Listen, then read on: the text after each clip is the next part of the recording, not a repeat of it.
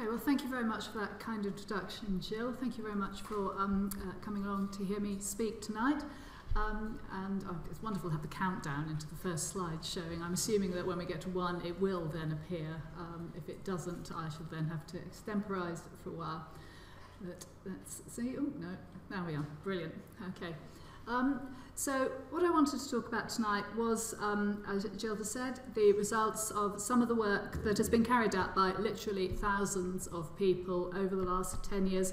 I will just apologise, I'm just throwing off a cough at the moment, so if I have to splutter every now and again, just be grateful you weren't listening to me giving public lectures last Thursday or last Friday when it really was quite touch and go whether I was going to get through it or not. But I'm much better now. So I'm going to talk tonight about the impact of the Black Death. The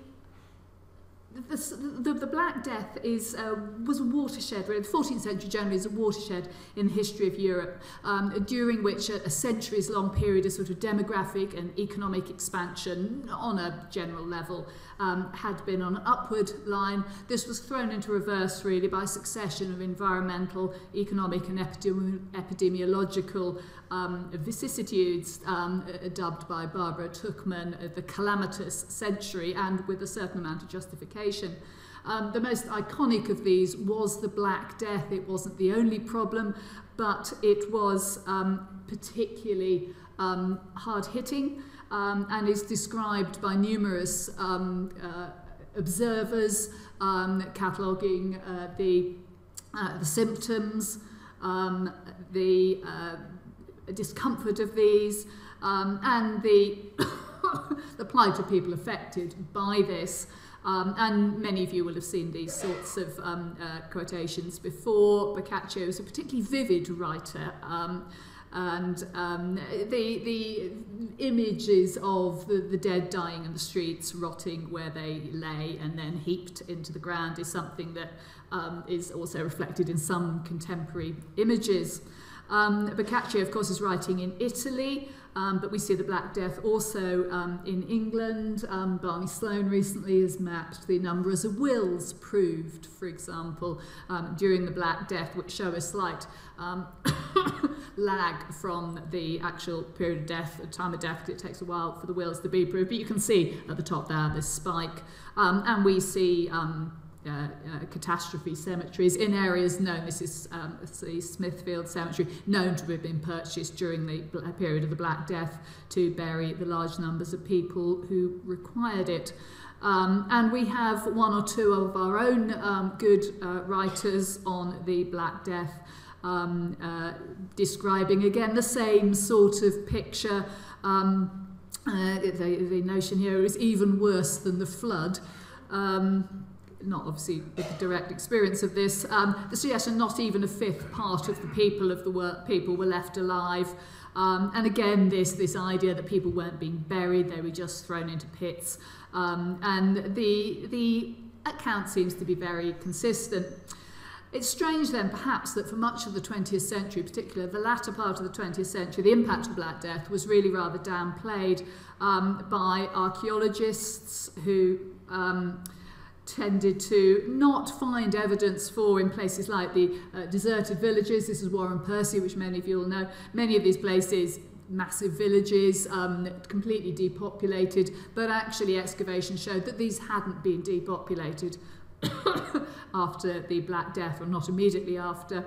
And it was also, the impact of the Black Death was also downplayed by a number of historians, with memorable comments, for example, from Bridbury, who described it as just a purgative. And the concept, the idea was really that it had just been a minor sort of perturbation which didn't really have any impact on social change, which was underway and would have happened anyhow. Recently, however, that the downplayment has been revisited, if you like. New perspectives on source material have led historians to raise their estimates of the likely Black Death mortality rates. Ziegler in 1969 sort of went for between about 25 to 45%, Aberth in 2001 is suggesting 40 to 60%. Hatcher and Campbell have also questioned its dismissal, and to some extent this reflects changes in the intellectual zeitgeist, really, I think, which is a little bit broad for me to consider now, but there's a move towards seeing sudden events as being more significant. But we've also seen new scientific techniques coming in. The paper by Kaki et al. Is a DNA analysis, and the previous fact that archaeologists weren't finding these catastrophe cemeteries, and when they did find them, they weren't full of bodies tipped in an advanced state of decomposed disarticulation. They were neatly laid out, as I showed you the slide just now. But new techniques are enabling the DNA of the plague bacillus to be seen to be present in cemeteries where it was previously impossible to identify them as plague cemeteries because they weren't lying in heaps, they were neatly laid out.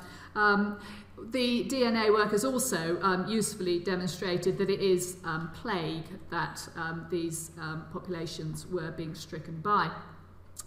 However, these advances in the understanding of the epidemiology and mortality of the Black Death has not and cannot alone answer wider questions about the longer-term social and economic impact of the compound perturbations of the 14th century, of which the Black Death was one.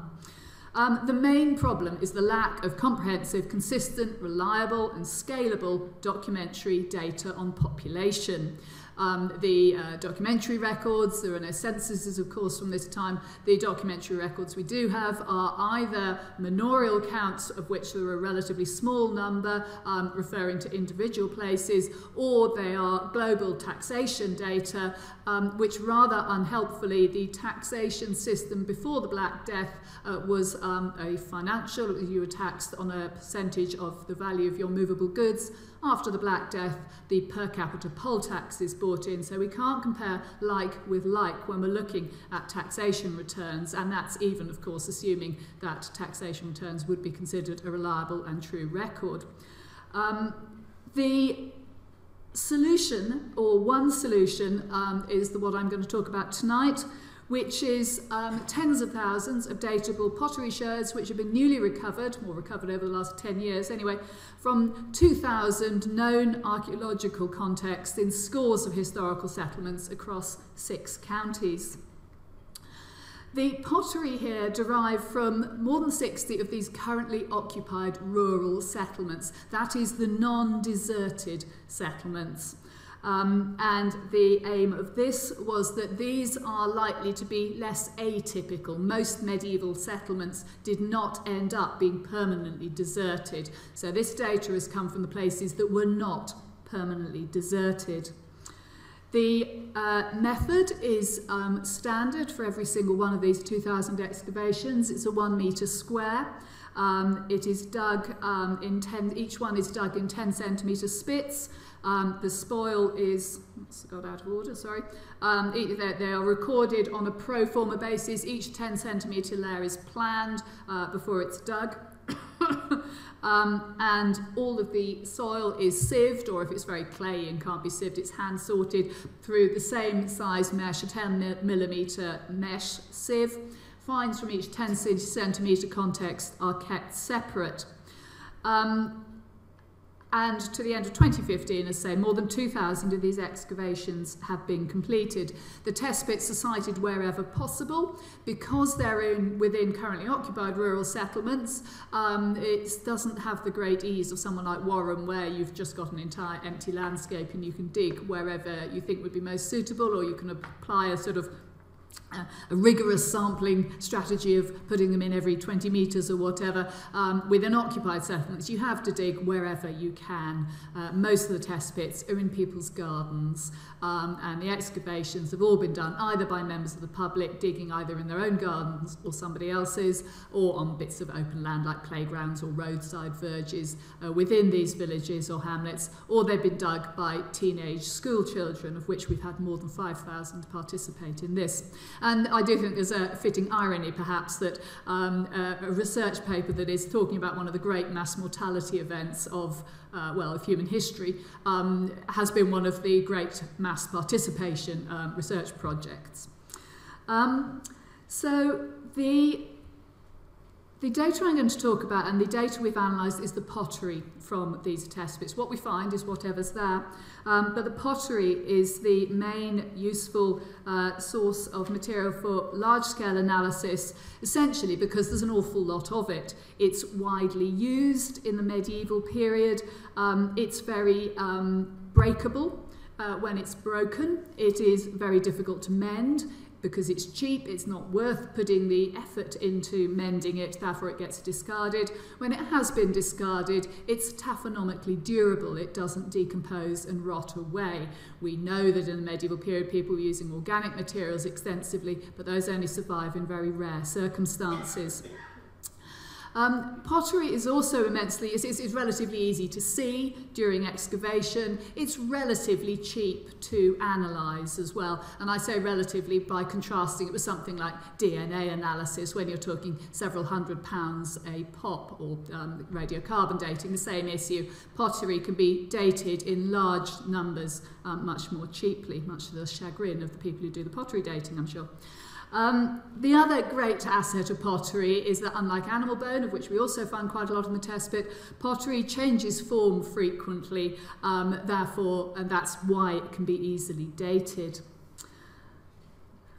The unit of analysis that we use, that I'm using in this, is the number of pits that produce 2 or more sherds of pottery, comparing the 2 centuries before the Black Death with the 2 centuries afterwards. The reason for this is that comparing the data with field walking data, it suggests that 2 sherds is more, from a single metre square, is more than would be expected from non-intensive, non-settlement use such as manuring of arable. And to justify or to consider whether this is a valid unit of analysis, we can look at other ways that might have been done. Looking at 4 of our settlements and compounding, aggregating the data from all of those, we can see if we look at the change in the total number of sherds from all of the pits, so all of the pottery from all of those 4 settlements, there is a decrease of 76%. If we look at the total weight of sherds, bearing in mind a sherd is a broken bit and you can go easily from having 1 sherd to having 4 just by stamping on it. If we look at the weight of sherds, the decline is by 60%. The change in the number of pits producing 5 or more sherds, so a higher threshold of, if you like, habitative human presence, the decline is 64%. And in fact, the number of pits producing 2 or more sherds comes out at the lowest at 54%. So the 2+ unit of measurement, if you like, is giving us the most conservative estimates in terms of this change. And it's worth bearing that in mind when I'm talking about the results shortly.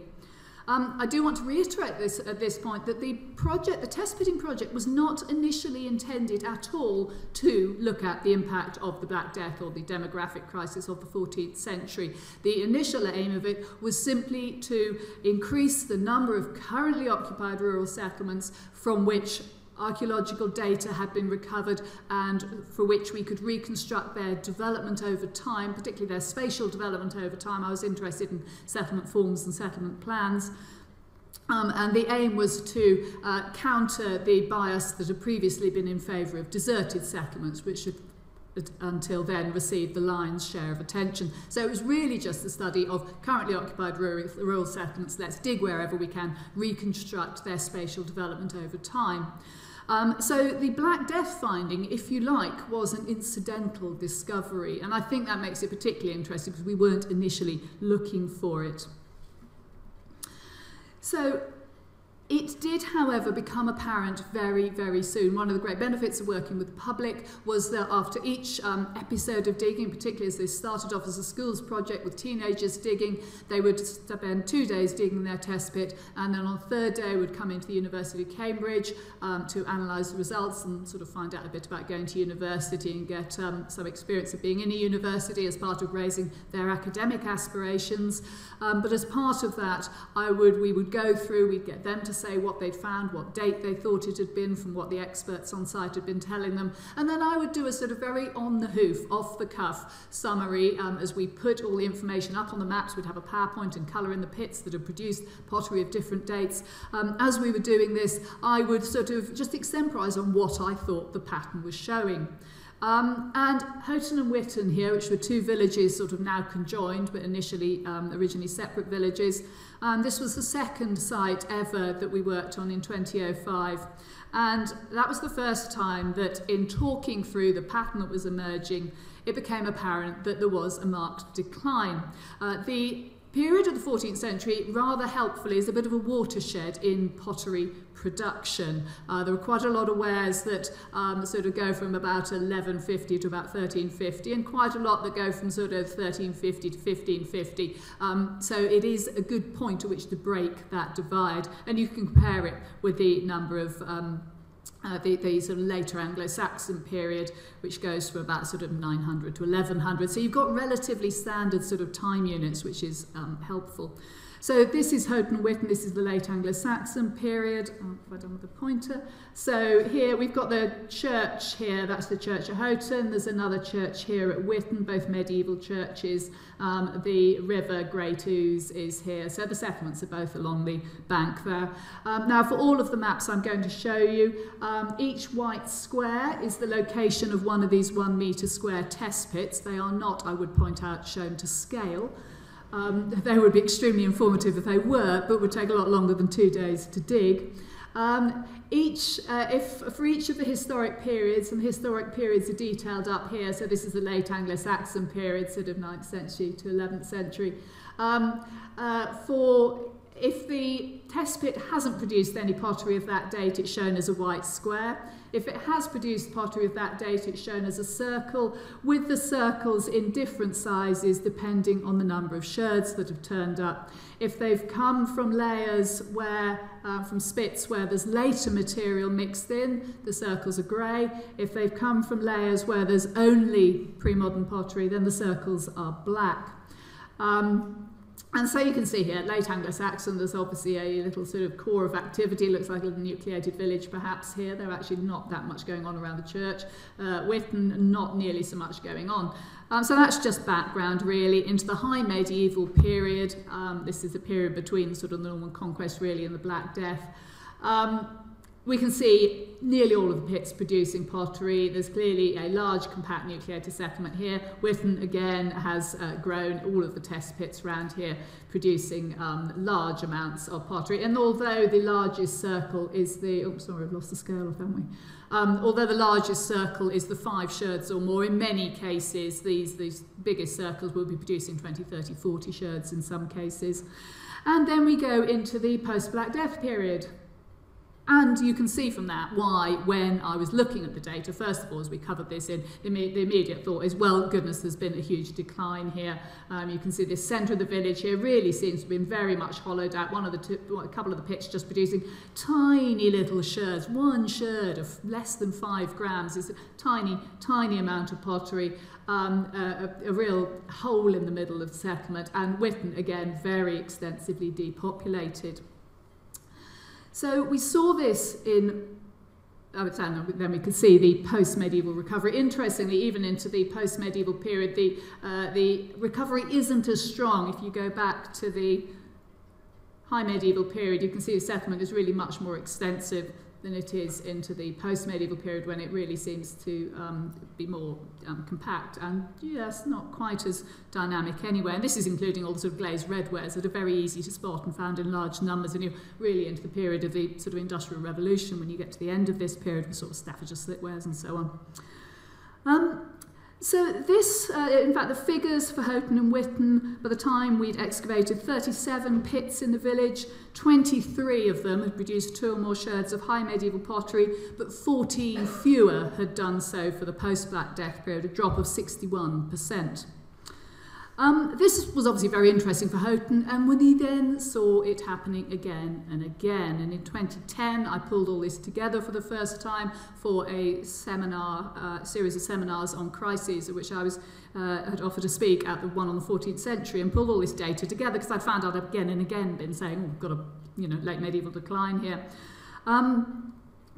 Aggregating all of this together, I'm sure you can't see the details of the figures, but what you can maybe see, the way this spreadsheet works is a negative figure shows in red.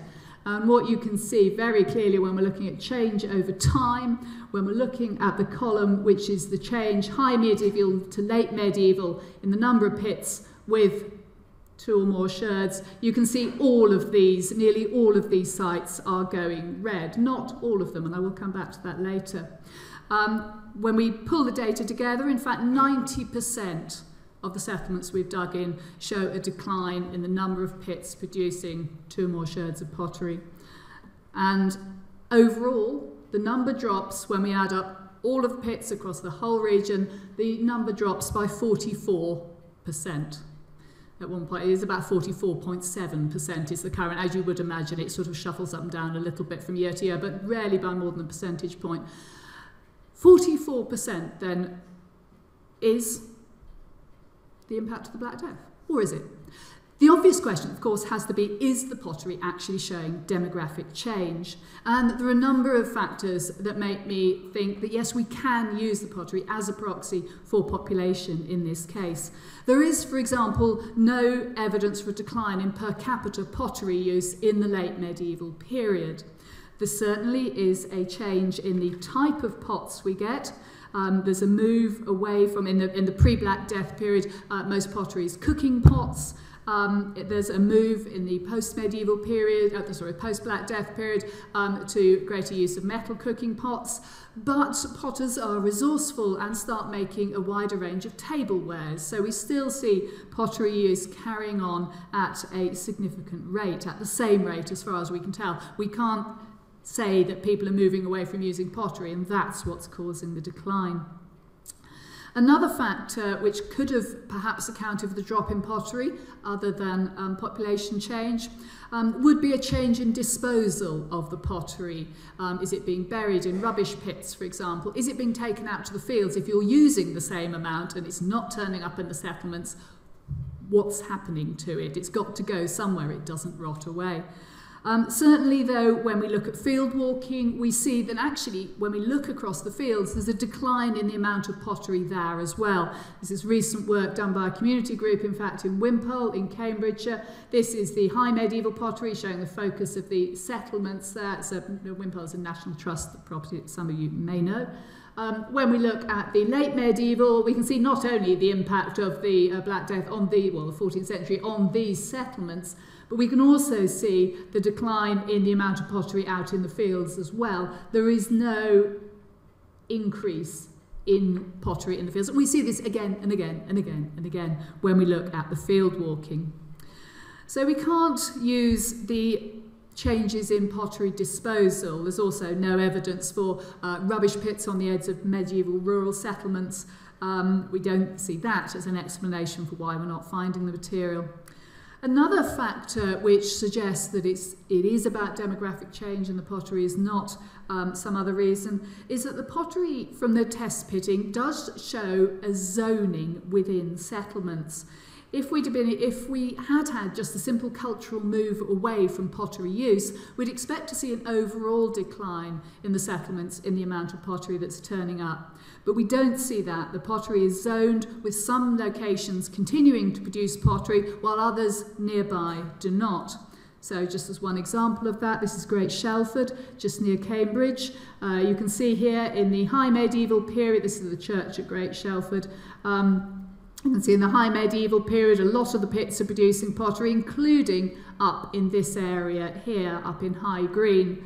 In the post-Black Death period, we can see these areas are almost completely depopulated, as is the Berrystead area here, while the village in this area clearly carries on in occupation. So we do see this zoning. It's not a general diminution in the amount of pottery. And of course, using just 2 sherds as well as a threshold also means that if you're using some pottery, that's going to show up.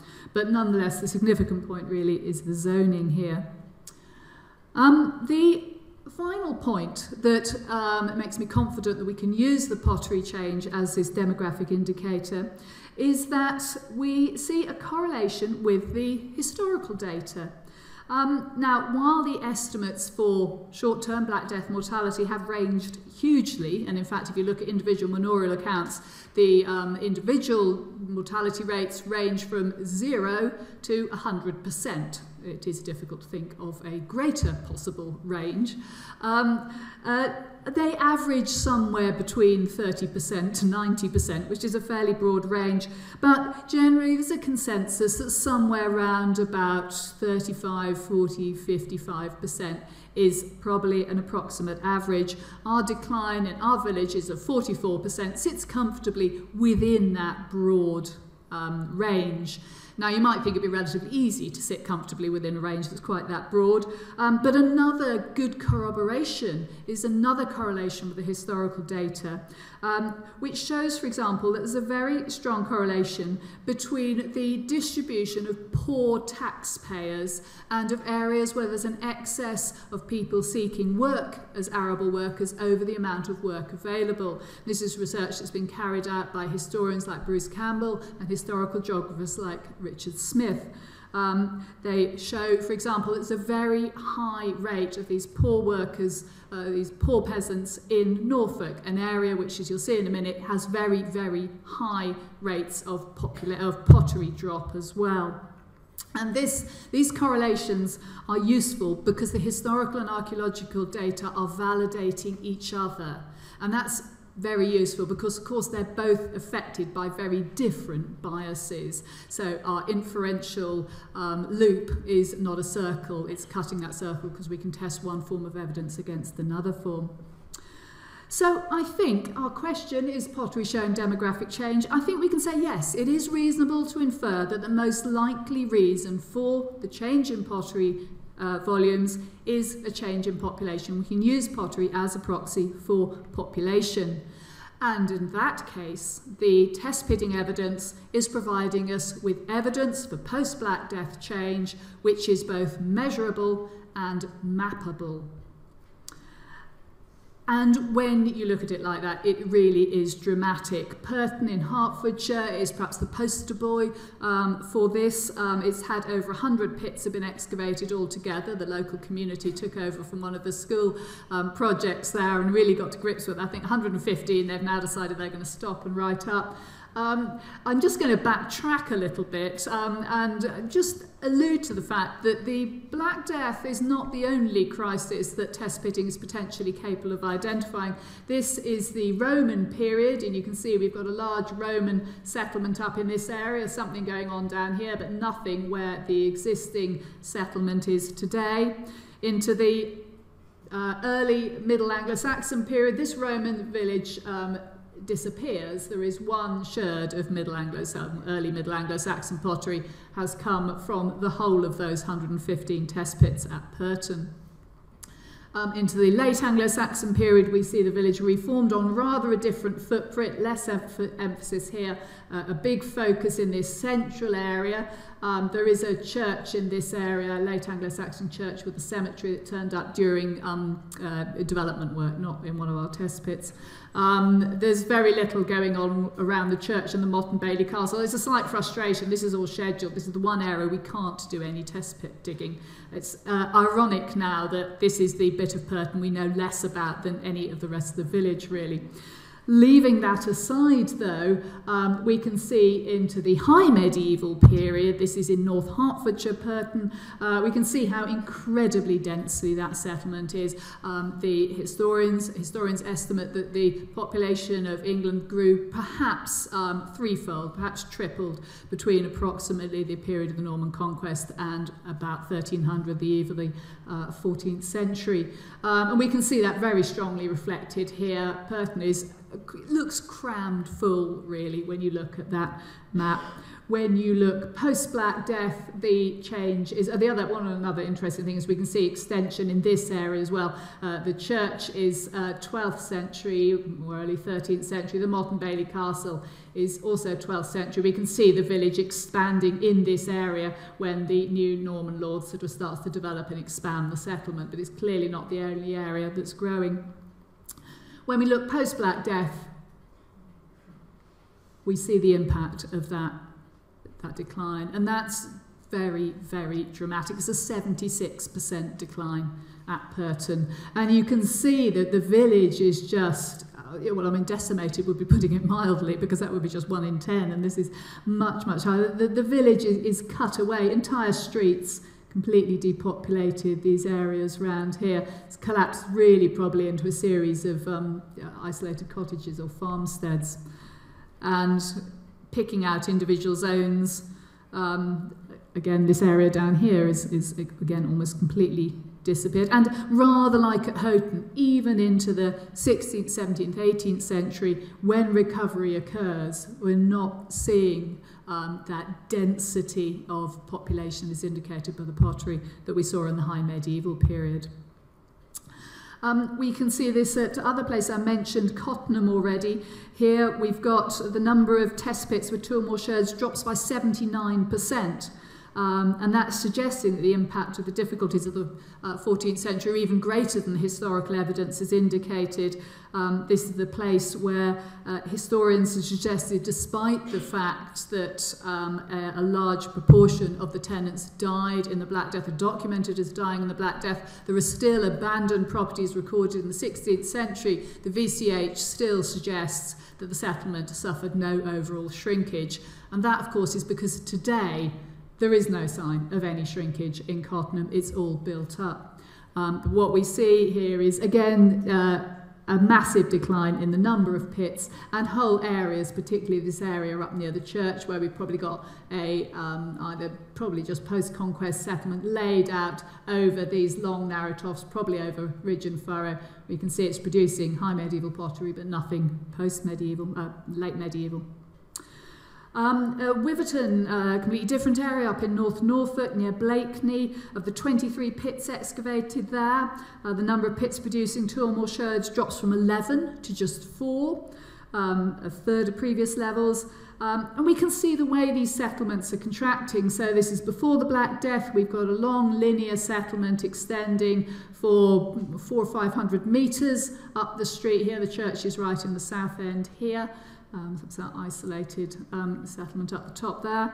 And we can see after the Black Death, this has collapsed back. Again, all of this area collapsing back really to a sort of couple of clusters around the church. And these figures are by no means the worst at places like Gaywood and Paston. Many of you will know the Paston letters. The drop is around 85%. So these are just some examples of devastation on an eye-watering scale. Within settlements would previously have been considered the successful ones, the ones that didn't end up being deserted. Remember, these are not the DMVs, not the deserted medieval villages we've been digging in here, and calculated using an index, that 2 or more sherds per pit, which may well be producing conservative estimates.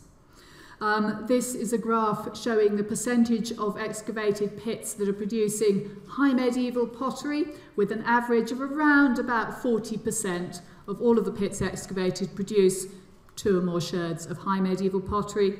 And this is the graph after the Black Death. On average, 21% of pits produce 2 or more sherds, roughly half. Again, that 44% figure coming through. And I think what they're really showing is the extent to which our existing maps of late medieval settlement depopulation and contraction, which continued in many places well into the 17th century, has been underestimated. Because, of course, we can map this. We can map it at any scale. I've shown you individual settlements, individual streets, individual properties, which are depopulated, if you like, if not depopulated, and I would contend that the two, one is showing the other. But we can see this as a map here. So here we've got the central part of the region. Each of these place names is one of the places we've dug in. Central part of the region full of these very densely packed settlements. Here's Purton that I was just showing you. Houghton is here. This is Binham is up here. Oh, Wiverton is there. Binham I mentioned is there. This is before the Black Death, and we can see the impact. Just keep your eye on this area, which seems to be so very, very vibrant, successful, dynamic, and is also an area where there's a large number of these very poor peasants, because that's what happens after the Black Death in the 2 centuries after that. We can see this area is really very, very badly hit indeed, and so indeed is Norfolk. There are a number of interesting phenomena to look at with this. When we compare it, I've highlighted these sites as green. These are the settlements that actually don't show contraction. I said that 90% of them did. There's a very small percentage, 10%, which don't show contraction, which actually grow. Interesting, you can see the area they're in. Thorney, I have to confess, I simply don't understand. It's right out in the middle of the fens. There's an abbey there may be something going on, I'm not sure. Thorney is confusing. Cheddeston shows, that should be green actually, Cheddeston grows, but there's a late medieval pottery kiln now, which is skewing the evidence. These places, though, are different. I'll come back to them a bit later. Because what we can do is compare the areas which are suffering the greatest depopulation with the distribution of known deserted medieval villages. Now, there are a number of issues around the mapping of deserted settlements, but nonetheless, this map shows most of those that have been defined as deserted medieval settlements. When we go back, yeah. So what we can do here is we can put on, sort of, this is the area really where you've got the greatest decline in our test pit data, leaving out the sort of thorny Fenland area, which doesn't seem to do too badly, and Essex and quite a lot of southeast Suffolk, which also seems to do much less badly. When we put those two together, we can see there's actually really quite a strong correlation. And of course, when we put all of them together, the picture becomes very dynamic. We really are, I think, only seeing the tip of the iceberg. If we're looking at the distribution of deserted medieval villages, we're only seeing the tip of the iceberg. Now, there are a number of observations that I'm just going to make in some of the patterning of this. So, and I'm going to look at the questions of the relationship between nucleated and dispersed settlement, nucleated versus dispersed settlement, settlement status, urbanism, selective zoned abandonment, and regional patterning. So when we look at the impact of deserted settlement, this is interesting because we see that the contraction doesn't just affect the nucleated villages. And this is significant because for a long time it was assumed that the nucleated villages had been particularly badly impacted by late medieval demographic decline. They were the most tightly packed, most densely inhabited, and they had an agrarian farming regime that required a large number of people to work on the land to keep it going with a sort of shared out parcelled land.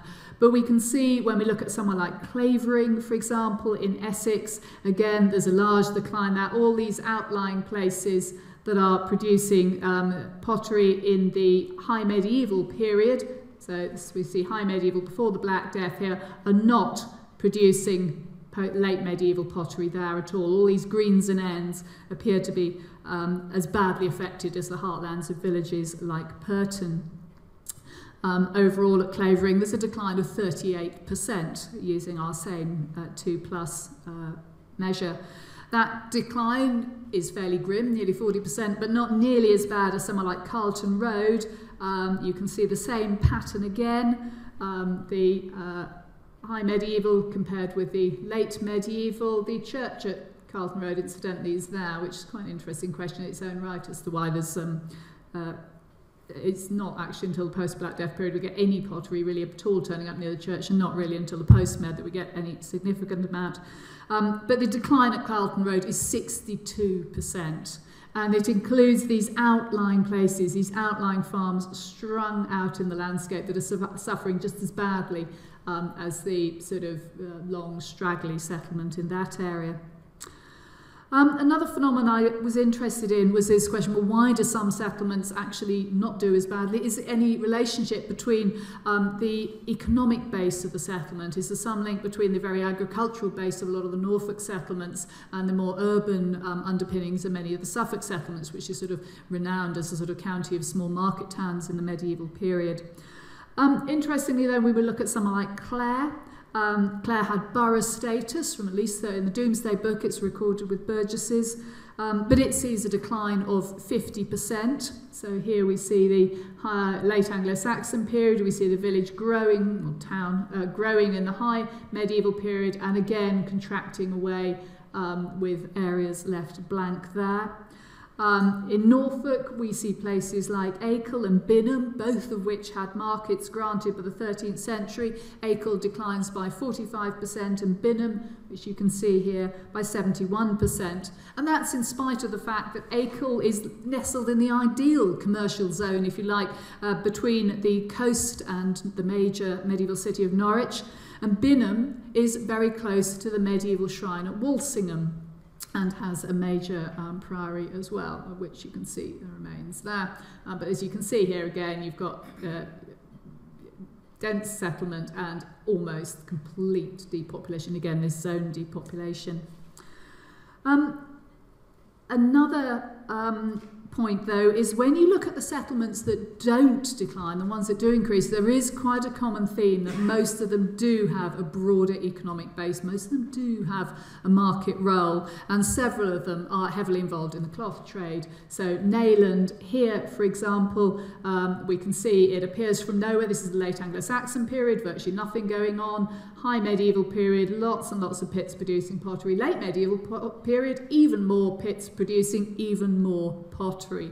Nayland is known to have been very heavily involved in the wool trade. Another place that grows is Long Melford, again, very heavily involved in the wool trade, as was Clare.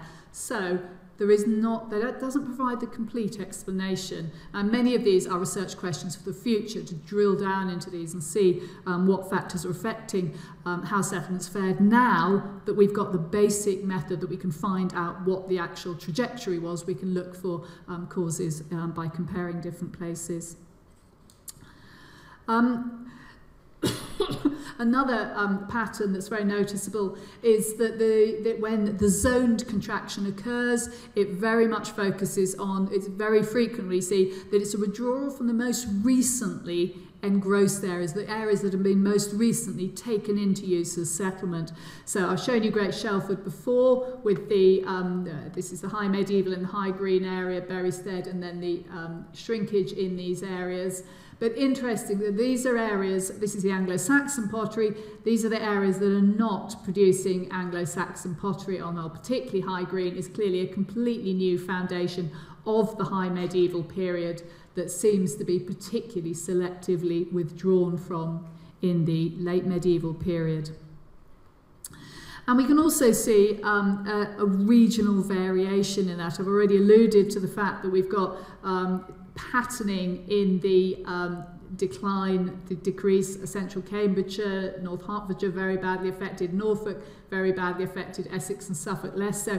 When you look at the county totals, though, and this is just a very crude sorting by county, but you can see the difference. So and this gives you the total number of pits within each county, which varies quite a lot. But nonetheless, it's a significant number for each one. The number with 2 sherds before the Black Death and afterwards. We can see the drop is 51% in Bedfordshire, 44% in Cambridgeshire, Cambridgeshire coming bang on the average there. Essex doesn't do quite as badly. Hertfordshire does very badly. Norfolk does very, very badly. Suffolk, just 12%. So there's some really interesting questions to be drilled into as to what's going on here, what's causing, what is making some of these places more resilient than others? Why are people moving into them? Why are they surviving as going concerns? What is going on? Now that we can see what's actually happened, we can look for the explanations in a more informed way. So to conclude, We can say, I think, with confidence that the test pit excavations can reveal quantifiable changes in medieval demography. The scholarly debate, as I said at the beginning of my talk, has surrounding the long-term impact of the perturbations of the 14th century and its climactic Black Death has long been hampered by the lack of a standard before and after data. But the data presented here do show, I think, that we can get information that can be both mapped and measured which is sort of liberating us, if you like, from the confines of a documentary record that is finite. Nobody's writing any new medieval documents, whereas they are making new discoveries in terms of medieval archaeology. And in many cases, the documentary record is entirely absent. Many of the small places that you've seen on many of these maps, the individual streets are not named in medieval documents. Many of the outlying settlements that you see in some of those dispersed patterns are not. We have no knowledge from the documents of who is living there. The taxation returns are aggregated up by man, and we don't know who's living where within those in most cases. We can say, I think, with some confidence, that the pottery-using population across the 6th of England was around 45% lower in the centuries after the Black Death than before. Pottery is obviously picking up long-term sustained changes in population because pottery wares carry on and use for a long time, but the dramatic difference is very, very telling. And we can actually say with some confidence that we've got about a 45% drop. And significantly, I think, which is really exciting, we can actually identify exactly where in the settlement landscape this is happening, and we can scale this as well. My next job, when I have some time and some money, is to get all of this information onto a GIS-linked database, because we can then zoom in and out of it and do a lot more in the way of statistical analysis, and I think that will be hugely exciting when we get to that stage. What's really, really exciting, though, is I think this work shows that there's an almost unlimited reservoir of new evidence still surviving out there. You look at a village like Purton and you look at the maps I've shown you, and you would probably make a mental note never to buy a house there, because it's clearly been hollowed out and is going to suffer terribly from subsidence. But actually, these are only metre square pits. All of those 100-odd pits from Purton would fit within a 10-metre by 10-metre trench. You could probably fit them within this room. It's an immensely economical form of investigation, but it's also very adaptable. You can fit them in almost anywhere because they're very small. And therefore, this is an activity that can take place almost anywhere. Any individual community can actually go out, do some test pit digging, and compare its own trajectory, its own fate. How did it do during the Black Death with these overall figures, with regional figures, with next door neighbours? At Purton, we had a couple of years after we started work at Purton, the neighbouring village of Shillington wanted to get involved. They emailed me, we couldn't bring them in at that time, and then there was an opportunity, came out with some Research Council money to do some work in Shillington, and one of their main drivers was to see how they'd done compared to Purton. You can do that. You can actually get this data from absolutely anywhere because it's just sitting out there. And of course, this potential extends well beyond Eastern England. We've got groups in Leicestershire, in Hampshire, in Derbyshire, up into Yorkshire, in Lincolnshire, who are now starting work on this and are producing results which, again, already can be compared with the East Anglian data. It will be very, very interesting to see if there's regional variation. We've got a good grasp on our benchmarks of what's good, bad and mediocre, as it were, for East Anglia. To get those similar benchmarks, the absolute volumes of pottery may well be very different, but we can get those similar benchmarks and then compare other places against them from that. And of course, it's not just an English thing.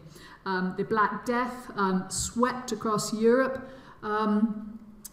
spans 7,000 miles really, probably, from China to Ireland. And this same technique could conceivably be used anywhere Bruce Campbell has been sort of writing recently, will be publishing next year, I think, on the big span of history and how the events of the 14th century, the changes of the 14th century have actually impacted on sort of east-west development since then. And I've heard him speak about this, and I'm very much looking forward to seeing him getting that into print, because these are not events that are locked in the past. One thing leads to another, as I will produce a clean variation of the Alan Bennett quote from History Boys. There's no cut-off point when things stop having an effect. This is a process that affects our lives today, affects the communities that we all live in today, affects their physical geography, their space as it is today.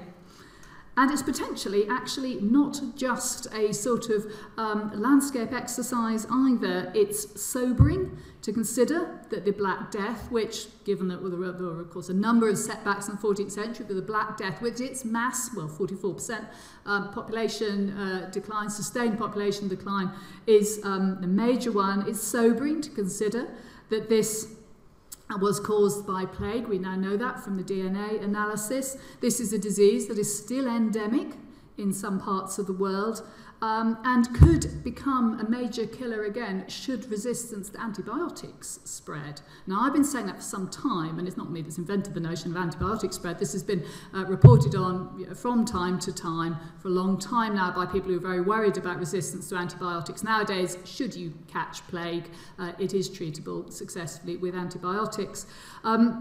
It was ironic when I woke up this morning to the Today programme coming on the radio that the second item on the news was yet another story about the spread of antibiotic resistance among pathogens. And this is from the BBC's website this morning today, with the doctors getting increasingly concerned. The world is on the cusp of a post-antibiotic era, finding bacteria resistant to drugs when all other treatments have failed. So this is not something that's locked in the past. I don't want you all to go away terribly worried about this. But I do want to highlight that this is not something that's just locked in the past, but our understanding of these processes and indeed of the resilience, because the optimistic takeaway story is that human civilization didn't collapse actually in the wake of this. I hope that our populations in the future, should they be faced by something similar, can be equally long-term resilient, not that it wasn't dreadful for most people at the time. So, thank you very much for listening to me talk about this. As I say, the main thing I wanted to highlight was the fact we can now measure this impact, and we can do that anywhere. Thank you very much for listening.